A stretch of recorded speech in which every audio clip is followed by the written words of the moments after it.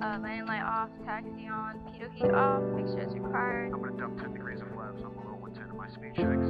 Alright, and trim and takeoff and transponder at 1200. Alright, let's go. Delta Charlie to park. We got our airport diagram right here. This program affords the opportunities to students in high schools that participate in junior ROTC across the country. And this is a way to introduce people to the world of aviation. And they're able to participate in a very rigorous flight training program that allows them to complete their private pilot license in under 8 weeks.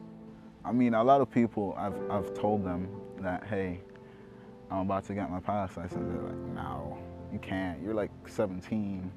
That's not possible. Are you sure that's possible? Every single opportunity I've had here this entire summer has been the best summer of my life. I just did it and I don't regret it at all.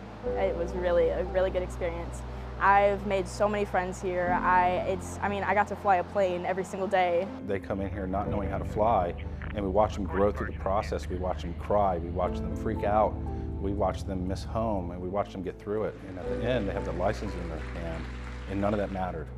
In the end, they've completed what they started, and they're completely different people from the beginning when they get here to the end when they leave. I'm just really grateful that they still had so much faith in me to keep going.